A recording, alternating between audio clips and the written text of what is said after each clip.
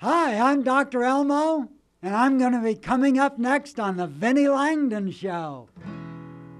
Happy holidays, everyone, and welcome to the Vinnie Langdon Show. I am Vinnie Langdon, and there is no other way that I like to start my holiday season by having Dr. Elmo on the Vinnie Langdon Show. Nice to meet you. It's great to meet you, Vinnie, and great to be on your show. All right, I'm glad you're excited, and I'm excited as well. Yeah. And you have a song, right? It's Rudolph the Red-Nosed Reindeer, right?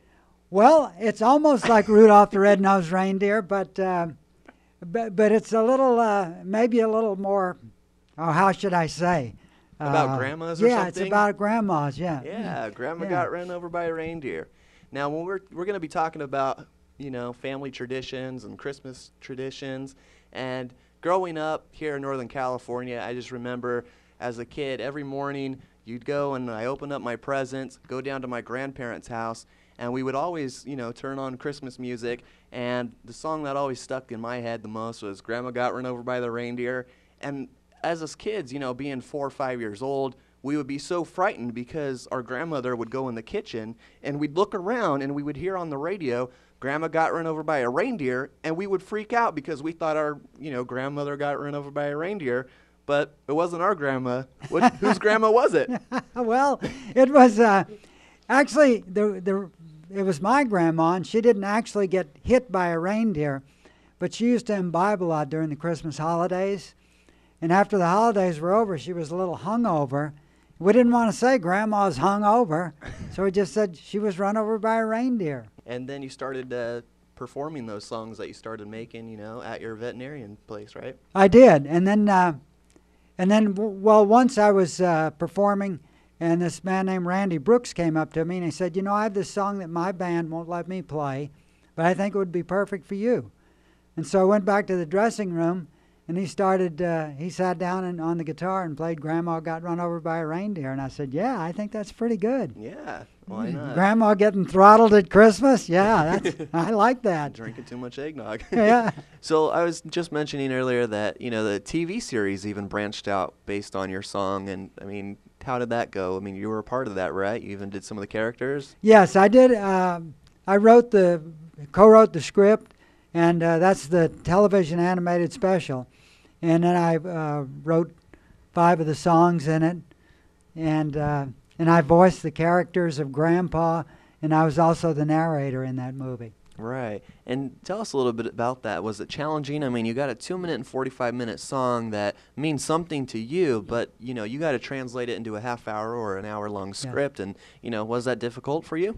Well, we got together with another writer down in Los Angeles, someone who knew how to, instead of just writing the story, they knew how to write a script.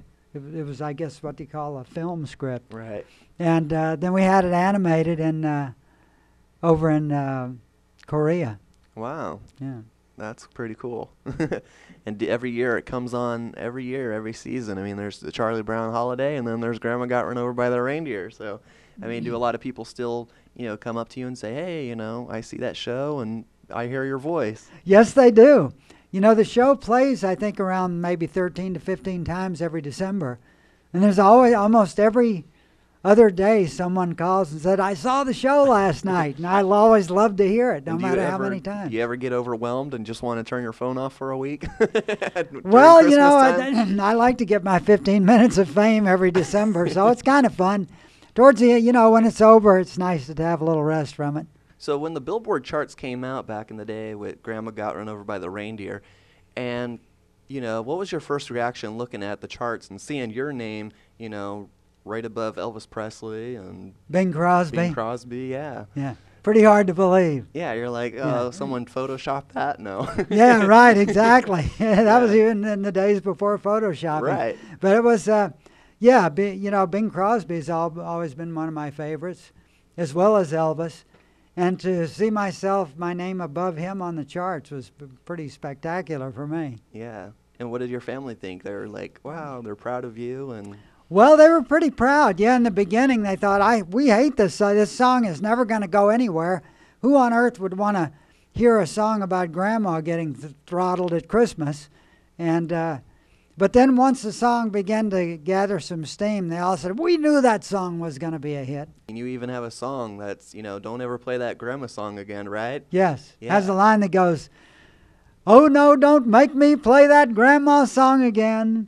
Though that request line glows and glows, just as bright as Rudolph's nose, I'll do anything you say, I'll play them barking dogs all day, but please don't make me play that grandma song again. Nice, nice. Grandma got run over by a reindeer walking home from our house Christmas Eve.